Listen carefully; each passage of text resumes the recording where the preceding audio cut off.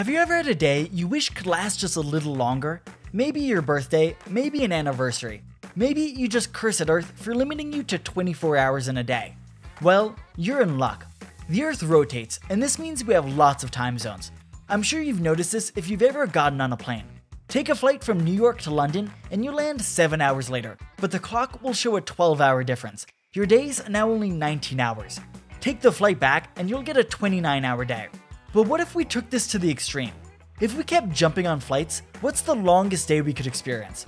Just a basic ground rule, we'll only be looking at commercially available flights. If you had some serious dough, you could charter a private flight from UTC plus 14 all the way around the world, with a few stops for fuel, and land in UTC plus 12, one day lasting 50 hours. And yeah, the International Dateline's weirdness actually lets you get a single day longer than 48 hours.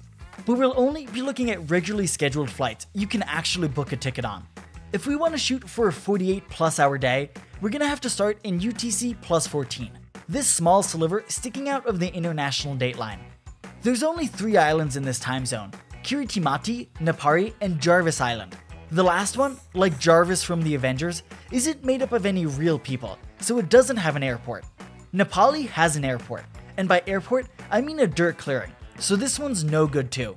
But luckily, Kiritimati has an actual international airport with flights to Fiji once a week, leaving right at midnight. It's almost like they knew we were trying to set a record. To keep track of all the time zone changes, the clock in the top left will show the time we've spent in one day. So leaving right at midnight, you take off and land 5 hours later at Nadi International Airport, landing at 2:40 AM. From there, you hang out on the beaches for a few hours before jumping on flight FJ 1363 from Fiji to Singapore, departing at 6 AM and landing at 12:30 PM local time. Then, a flight on Singapore Airlines gets you to London Heathrow by 7:15 PM. Here's where we run into a problem. The sun just moves too fast. Fly into New York and you land at 10 PM. Too late to catch another flight to the west coast of the US until the next morning. And try to fly directly to Los Angeles, San Francisco, or Vancouver, and you'll land after midnight the next day. This is just an unsolvable problem. Because most of Europe is 5 to 8 hours ahead of North America, but flying across the Atlantic takes 7 to 10 hours, Europe to America flights land only a few hours after they take off. And since most people want to land in the morning, this means most flights leave Europe in the morning. But since we started in small islands that don't offer a lot of flights, the layovers caused us to get to Europe too late in the day. So instead, how could we get to Europe directly and land in the morning so we can make our connecting flights to the US?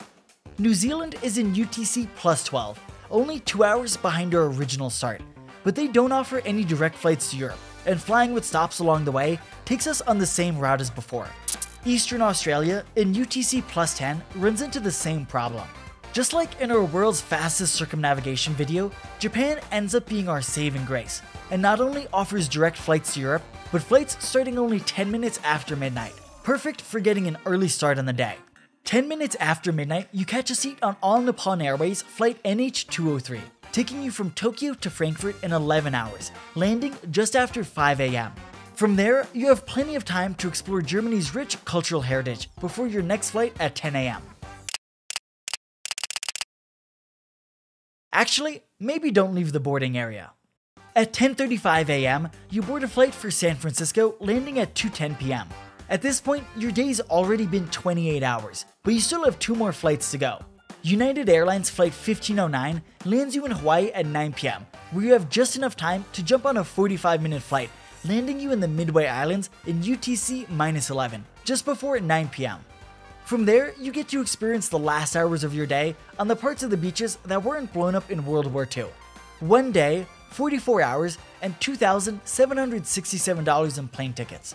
Of course, some people will say an even longer day would be hanging out on a boat on one side of the International Dateline from midnight to 11:59:59, and in the last second of the day, drift across the line to get another 24 hours. But to us, that feels like cheating. There are some small modifications you can make to this route, like flying from Tokyo to Paris, London, or Amsterdam instead of Frankfurt, and flying to Vancouver or Los Angeles instead of San Francisco, but this is the basic route. Well, I hope you like getting smarter with us today. If you liked the video, be sure to let us know in the comment section below. The algorithm seems to like it. And remember, there's always more to learn.